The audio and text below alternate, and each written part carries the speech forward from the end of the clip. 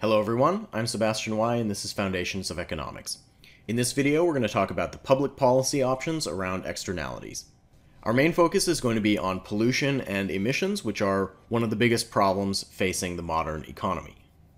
There are two broad approaches to dealing with this externality: command and control policies and market-based policies. Command and control policies are direct regulations of behavior, while market-based policies use incentives to nudge behavior in the direction that the government wants. Command and control policies are the most straightforward. It simply requires or forbids certain behaviors. These types of policies are often referred to as regulation. It would be impossible for the government to completely forbid pollution because this would mean all modern transportation methods would be eliminated. Instead, what they can do is require certain reductions in pollution. This is very difficult to do efficiently because the government does not have reliable information on how costly it is for each individual polluter to reduce pollution. In the US, regulation is handled by the Environmental Protection Agency. They're responsible for determining and enforcing regulation. They might also require certain technologies to be adopted, such as more fuel-efficient engines and cleaner production methods. Let's consider an example of a command and control policy. Suppose there are two firms who emit pollution, firm A and firm B. Each firm emits 10 tons of pollution. It costs firm A $75,000 to reduce each ton, while it costs firm B only $30,000 per ton to reduce pollution. Suppose the government wanted to cut the pollution in half, from a total of 20 down to just 10. In terms of social efficiency, it would make sense for firm B to be the one who gets rid of all the pollution because it's a lot cheaper to do so. But the government might not know that firm B is the one who can do it more cheaply, and firm B does not have an incentive to let that information come out because they don't want to end up spending all that money. So what the government might end up doing is requiring both firms to cut their pollution by half. They could do this by setting a legal limit on pollution to a total of 5 tons. Both firm A and B will be forced to reduce the pollution, which will incur a total cost to society of $75,000 times 5 plus $30,000 times 5. That comes out to a total of $525,000 cost to society to reduce that 10 tons of pollution. We'll keep this number in mind as we move forward. The next type of policy we are going to examine is a corrective tax. This is the first of two market-based solutions to externalities. A corrective tax is often called a Pigovian tax, which is named after the British economist Arthur Pigou, who came up with this idea. In environmental policy, the government can place a fine on pollution. They don't make it illegal, but they make it costly, essentially setting a price for pollution. Firms that are able to reduce pollution at a cost below the tax have an incentive to do so, while firms whose cost to reduce pollution is above the fine will simply prefer to pay the fine. This is going to sort the polluters into the ones with a higher cost to reduce and the ones with the lower cost to reduce, and the pollution with the lowest cost to reduce will be the ones that end up getting reduced. We can use the concept of a demand curve to illustrate this.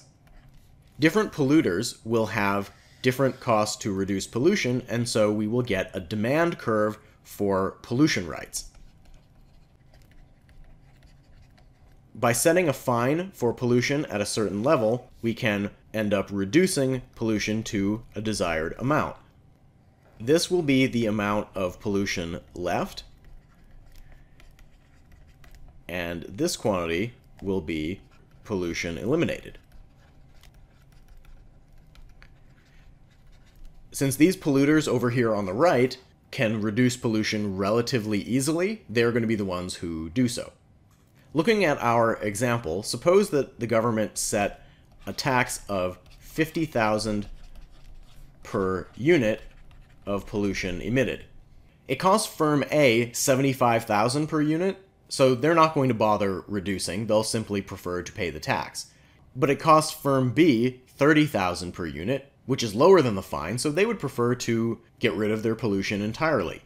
The cost to doing so would be 30,000 times 10 for a total cost to society of 300,000, which is a lot lower than the 525,000 that we had before.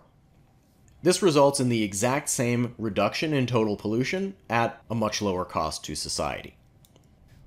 The final policy we are going to examine is known as cap and trade, also known as tradable pollution permits. This type of policy starts out very similarly to command and control, where the government issues a certain number of pollution permits to each firm. The difference is that they allow the firms to buy and sell the permits to each other. Each firm's willingness to pay for a permit depends on their cost to reduce pollution. What will end up happening is the firms who can reduce pollution for a relatively low cost will end up selling their permits to the firms who have a relatively high cost to reduce pollution. Those low-cost firms will then make a profit off of that while still eliminating the pollution. This system has a lot of advantages because the government does not actually need very much information to successfully implement it. They don't need to know which are the high-cost and which are the low-cost firms. The government can simply select a target pollution level, issue the permits, and let the market go to work. The firms will then figure all of this out on their own. The initial distribution of the permits also does not matter. The permits will always flow from the low to the high-cost firms.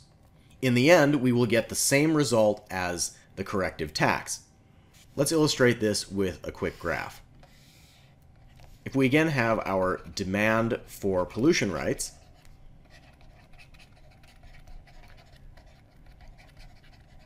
we are now effectively setting the quantity of pollution instead of setting the price.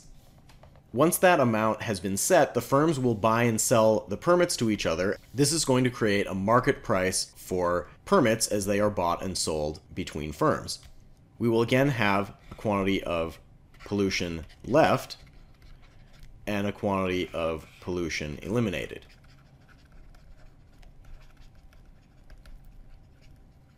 Going back to our example, suppose that the government issues 5 permits per firm. Remember that it costs firm A $75,000 to reduce each unit of pollution, and firm B only $30,000. The gap between these two costs gives us room to make a deal. Firm B could sell their 5 permits to firm A for a price of anywhere between $30,000 and $75,000, and both parties will benefit. For example, they might come to an agreement which involves selling the permits for a price of $50,000 each. So A is going to buy 5 permits, B is going to sell 5 permits. Firm A now holds a total of 10 permits, meaning they don't need to reduce pollution at all. Firm B now has 0 permits, meaning that they need to get rid of all their pollution, which is going to incur a cost of $30,000 times 10, which is, again, $300,000, just like we had with the corrective tax. This is an efficient result, which is better than the command and control outcome. In general, economists tend to prefer market-based solutions for pollution because they can achieve a good outcome at a lower cost to society. These are going to be useful tools for governments to deploy over the next few decades, dealing with all of the pollution problems that are facing the world. This has been a brief introduction to externalities. If you have any questions, feel free to let me know. Thanks for watching.